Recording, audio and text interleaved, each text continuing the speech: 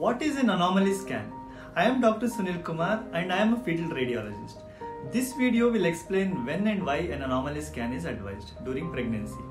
An anomaly scan is also called a mid-trimester scan, a second trimester scan, or a TIFA scan. The word anomaly means abnormality. The anomaly scan is suggested at the 5th month of pregnancy between 18 and 22 weeks. Book an appointment for the anomaly scan since it will take a little extra time compared to other pregnancy scans. The anomaly scan usually takes 20 to 30 minutes on average. A pregnant woman need not take any precautions or preparation for the anomaly scan, for example fasting or drinking water. The anomaly scan is done through the abdomen. However, in certain conditions, a transvaginal scan is done, for example to check cervix length, placenta position, and to clarify certain structural defects in the baby.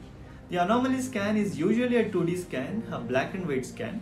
You may request your doctor to show a color 3D face of the baby. Although 3D or 4D scan images are not so impressive since it is very early. There are no contraindications for the anomaly scan.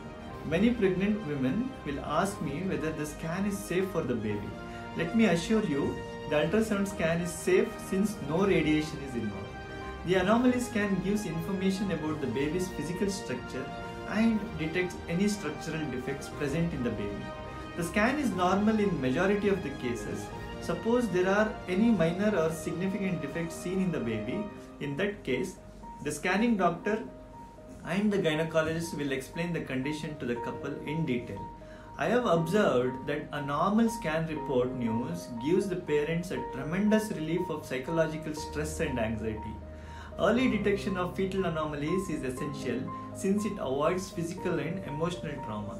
You should keep in mind that some physical defects in the baby cannot be detected in the mid-trimester anomaly scan, such as small holes in the heart, intestine abnormalities, isolated cleft palate, fingers, ear anomalies, late onset anomalies like congenital diaphragm hernia, hydrocephalus, and so on.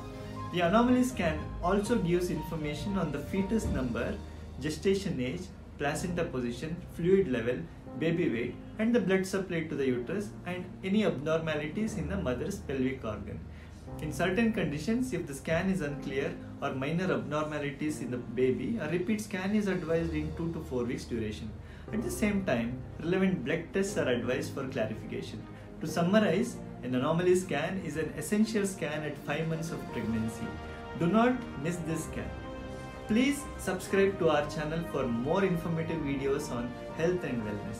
I will see you next time. Thank you.